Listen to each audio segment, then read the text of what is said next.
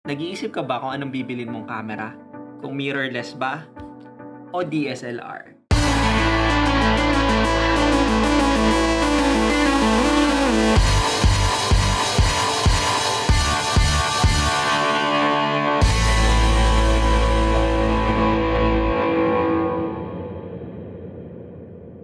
What is up guys? Hate here. Kapag bibili ka ng camera, madadaanan mo to. Kung mirrorless ba o DSLR yung bibilin mo. Ano ba ang pagkakaiba ng DSLR at mirrorless camera? DSLR o mirrorless camera, ito yung tawag natin sa mga klase ng camera sa panahon natin ngayon.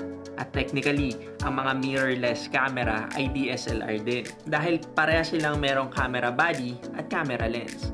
DSLR stands for Digital Single Lens Reflex Camera.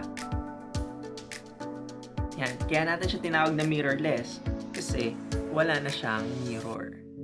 At itong mga mirrorless camera, yung technology na sumunod sa DSLR o ito yung mas bagong technology. Mas nauna tong mga DSLR na may mirror pa.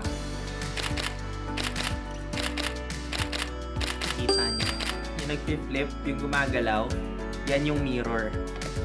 Itong mga mirrorless, wala na tong mirror.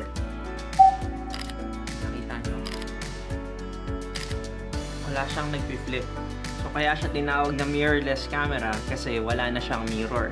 Ang main purpose ng mirror sa mga DSLR ay para i-reflect yung image papunta dito sa viewfinder. Sa mga mirrorless, wala na yan kasi electronic viewfinder na siya at direct sensor na mismo pagkatapos ng lens. For more basic photography lesson and tutorial, just visit my channel and watch my mini-series about Basic Photography 101. Subscribe ka na din para updated ka sa mga video content ko about sa photography. Balik tayo sa mirrorless versus DSLR. Parang simple lang naman yung kaibahan nila, no? Yung isa may mirror, yung isa wala ng mirror. Pero ano-ano naman yung naging epekto ng pagtanggal sa mirror sa camera? Pag-usapan natin yung mga major advantages at disadvantages nila. Unang major difference nila ay mas lumiit at gumaan yung mga mirrorless. Ilagay natin sa advantage ng mirrorless camera yung pagliit niya na to. Siguro 99% ng mga mirrorless camera ngayon ay mas magaan kumpara sa kaparehas nilang specs. Hindi ko nilalahat kasi alam ko na merong mga mirrorless camera na malaki pa din at mukha pa ding DSLR sa laki at sa bigat. Pero most of the time, pag mirrorless, mas maliit yan at mas magaan. Pwedeng positive o negative talaga yung pagkakaroon ng camera na maliit at magaan. Positive side nito ay less bulky siya. Madaling dalhin, hindi ka masyadong papansinin ng mga tao kasi parang laruan lang na maliit at madaling kumuha ng mga candid shots. Pero pwede rin maging negative ang epekto ng maliit na camera, lalo na kung professional photographer ka o nagpapabayad ka sa client. Kasi iisipin nila na parang hindi professional yung datingan. Iba pa din kasi yung tingin ng mga tao sa mga photographer na merong malalaking camera na dala. Feeling nila, mas malaki yung camera, mas professional at mas maganda yung kuha. At least sa panahon natin ngayon. Pero unti-unti na yan na nagbabago kasi padami na ng padami yung mga professional na gumagamit ng mga mirrorless camera. Pangalawang pagkakaiba nila ay mas sharp daw yung mga mirrorless. Sa experience ko sa Fujifilm, oo, masasabi kong mas sharp siya. Oo, mas sharp talaga yung kuha ng mga mirrorless kumpara sa mga DSLR na may mirror. Kasi nabawasan na yung moving parts niya. Less internal vibration. Wala na yung spring action or something na pwedeng makakreate ng shake or vibration sa loob ng camera. At syempre, kasi mas bago yung technology ng mga mirrorless. Yun lang naman yung major advantage ng mga mirrorless sa DSLR na may mirror pa. Halos lahat ng brands ng camera, meron silang DSLR at mirrorless na model. Lalo nung mga nagsisimula pa lang yung digital age ng camera. Ang Canon, meron silang mirrorless. Ang Nikon, meron din yung mirrorless. Ang Sony at Fujifilm sa DSLR din sila nagsimula. Pero ngayon, nakafocus na sila sa mga mirrorless camera. Kasama yung iba't ibang mga camera brands, kagaya ng Pentax, Lumix, Olympus, Leica, at yung iba pang hindi ko nabanggit. Isa sa mga cons or disadvantage ng mirrorless camera ay yung battery nila. Mas konti yung kayang picture ng isang battery ng mirrorless camera kumpara sa DSLR. Isa sa dahilan na nakikita ko dito ay dahil nga laging nakabukas yung screen niya at yung viewfinder niya ay electronics na. Syempre, kumukonsumo yun ng battery. At dahil na mas maliit nga yung mga mirrorless, mas maliit din yung battery nila kumpara sa mga DSLR. And to solve this problem, edi bumili ka ng extra battery para meron kang extra pag nalobat. Halimbawa, dito sa DSLR na to, ito ay Canon 5D Mark III. Kaya kong makakagawa ng mga 1,000 pictures sa isang charge. Dito sa Fujifilm, siguro 400 to 500 pictures lang or something ganon. Pagdating sa presyo ng DSLR at mirrorless, halos parehas lang naman sila. Wait.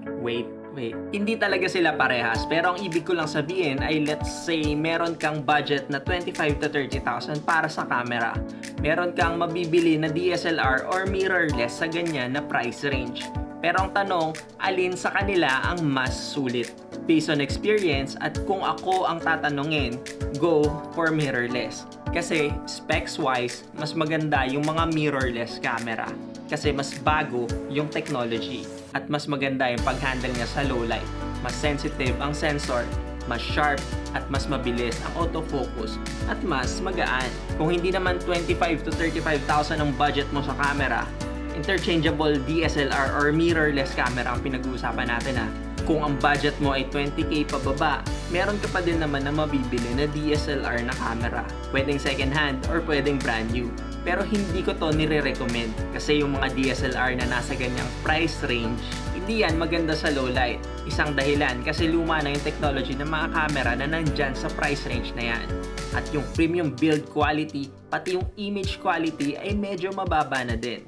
Talagang hirap na yan makakuha ng magandang picture o maayos na picture sa gabi o sa madilim na lugar. Kumbaga, pag umaga lang sila, kayang makakuha ng maayos na litrato.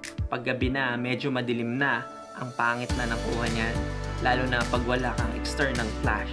So baka hindi mo rin ma-enjoy yung photography at bumili ka lang ulit ng bago o mag-upgrade ka agad. Ang suggestion ko ay konting ipon pa. Dagdagan mo pa ng konti yung budget mo para sa camera. Kesa naman mainis ka sa kuha ng camera mo sa low light at sa bagal ng focusing speed niya. Siguro itatanong mo o sasabihin mo, pero nagsisimula pa lang naman ako sa photography. Hindi ko naman siguro mapapansin na hindi maganda o maayos yung kuha ng mumurahing camera. Kasi isa lang yung camera ko. Good question. Kung paano mo malalaman kung wala ka namang pagkokomperan ng picture mo, mapapansin mo pa rin yan agad. Kasi mas maganda pa yung kuha ng mga cellphone camera kesa sa mga DSLR camera na mura lang. In terms sa raw or straight out of a camera photo sa low light, please don't get me wrong. Kung yung camera mo ay hindi masyadong maganda yung kuha sa low light, edi sa umaga ka mag-picture. Kung yan pa lang yung gear mo, gamitin mo lang yan ng gamitin. Mag-effort ka muna ng mas madami para makuha mo yung gusto mong output ng photo. Wala namang masama doon. Ang mahalaga, ma-enjoy mo yung photography at matuto ka. Ang sinasabi ko lang ay instead na bumili ka ng murang camera, ay wag na lang muna. Cellphone na lang o cellphone na lang yung bilin mo. At dyan ka muna mag-aral ng photography. Kasi halos lahat naman ng mga mid-range cellphone camera ngayon ay meron na silang manual mode or pro mode. Kagaya ng mga nasa DSLR or mirrorless camera. Tapos pag natuto ka na, pag may basic knowledge ka na sa photography at nakaipon ka na, tsaka ka bumili ng entry level na camera. Dahil kung seryoso ka talaga sa photography, sigurado na darating yung panahon ng mga camera accessories at lens naman yung susunod mong pag-iipunan at bibilhin. Siya nga pala, ang lens ng mirrorless camera ay para lang sa mga mirrorless camera. Kahit parehas pa sila ng brand. Ganun din sa DSLR. Ang lens ng DSLR ay para lang sa DSLR. Halimbawa, yung Canon DSLR lens, hindi to pwede sa Canon mirrorless camera.